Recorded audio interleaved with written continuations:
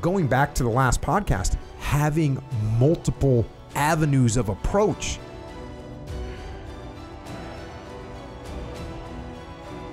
People didn't know jiu-jitsu and just got, destroyed by horse racing. Bigger, stronger, whatever, didn't matter.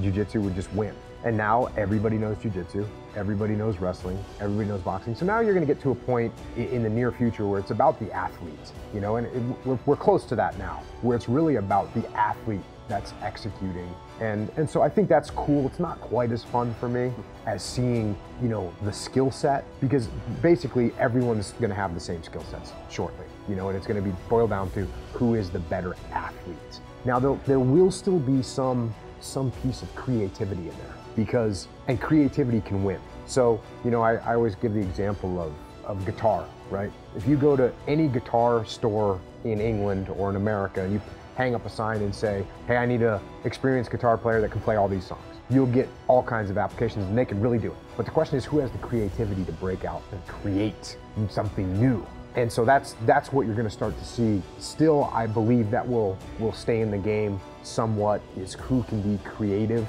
If you're trying to become the very best, that's what you should try to do, is wake up and try to be the best that you can be every single day. Don't do anything that's going to hinder your experience. Now, a lot of times when you're trying to become successful or become the best you can be, it's going to be a lot of things that you need to take away from your life and which are going to improve so much more. It's going to be a lot of taking away. It's going to be more beneficial than adding to. You can get to the point to where you add too much stuff to your life. You add this, you add that, you do this to make sure that this happens this way. But a lot of times you just need to take things away that aren't working for you, or things that are negative, or things that aren't doing what you want them to. And a lot of times that can be people. There are so many people out there who claim that they want to help you. They want the best for you, but they're actually trying to profit off of their own schemes to use you. So they're not using you for the best of your interest. They're using you for the best of their interest. So it's all about figuring out who you need in your inner circle, going out and finding a group of people who's going to truly love and care for you in numerous ways and let you know when things aren't going well, that things aren't going well. And if things are going great, they're going to praise you and be excited for you. But if they feel bad that things are going well for you, then that's when you need to know you should kick them out of your circle. Because if they're hindering your life and not helping it, then you need to get rid of them immediately, because people that are pulling you down and stopping you aren't going to be able to help you in the long run. So it's all about addition by subtraction.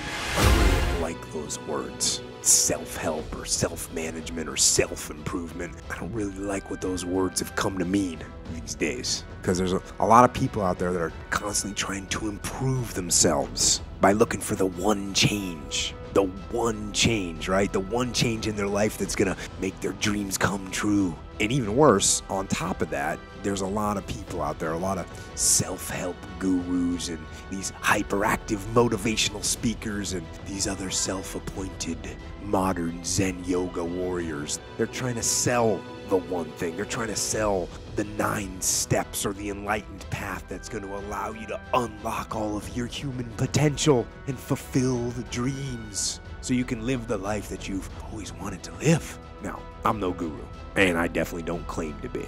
I'm just a man. But I will tell you this, it isn't one thing, and it isn't 10 things, and it isn't 100 things. It isn't a quick path, and there are no shortcuts.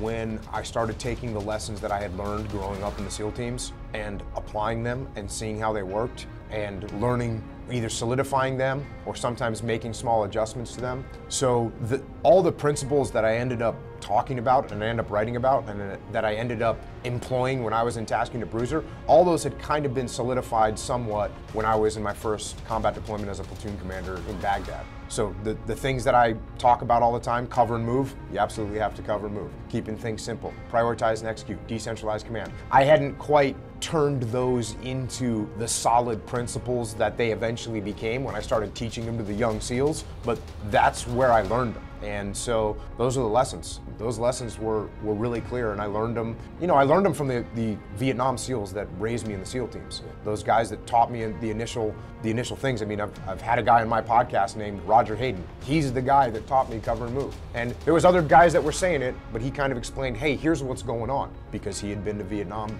multiple deployments, and he had been in a lot of firefights, and he explained to me, this is what's gonna happen. And I was listening and I remembered it. So then when I was on deployment, my first combat deployment, and saw those things unfold and realized, okay, this is exactly what he was talking about. And so it solidified those things in my mind, for sure. Hello, Staten Island 5th graders that are participating in the Readers Are Leaders Challenge. I want to tell you that that is a great challenge, and it's a very true statement. Readers are leaders. I was in the military, and I was a leader in the military, and when I got out of the military, I started working with business leaders. And the successful leaders in the military and the successful leaders in business, they read. Why does reading make you a better leader? Well, when you read a lot, it makes you a better writer, and it makes you a better speaker. And when you're a better writer and a better speaker, that makes you a better communicator. And the better you can communicate, the better you can lead. Even your borough president, Jim Otto, he's your leader. He's the leader of Staten Island.